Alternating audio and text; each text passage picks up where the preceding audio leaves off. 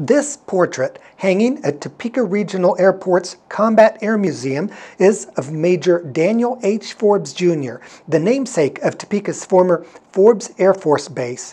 Forbes was born 100 years ago this month, on June 6, 1920, at Carbondale, south of Topeka.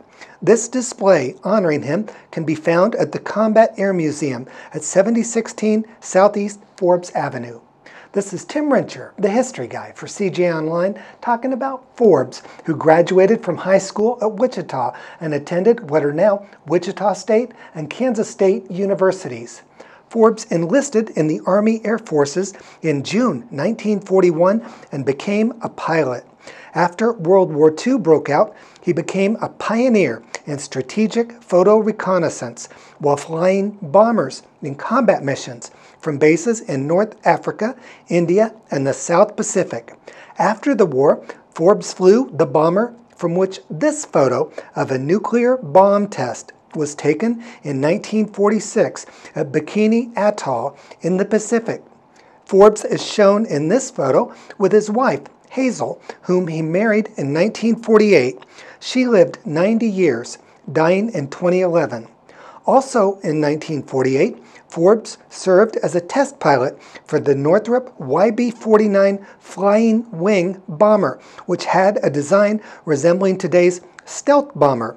This model of the Flying Wing can be found in the display honoring Forbes at the Combat Air Museum.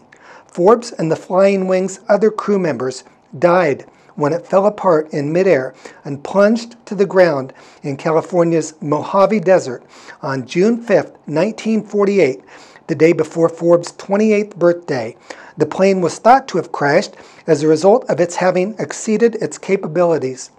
After an investigation team finished with the crash scene, Forbes' parents went there. His mother, Hattie Forbes, found the watch shown in the center, which had belonged to her son and is now on display at the Combat Air Museum. That display also includes Forbes' sapphire wedding ring, shown in the box on the left, which was recovered from the crash scene in 1997. In 1949, Topeka Army Airfield was renamed Forbes Air Force Base in honor of Forbes. That base closed in 1973.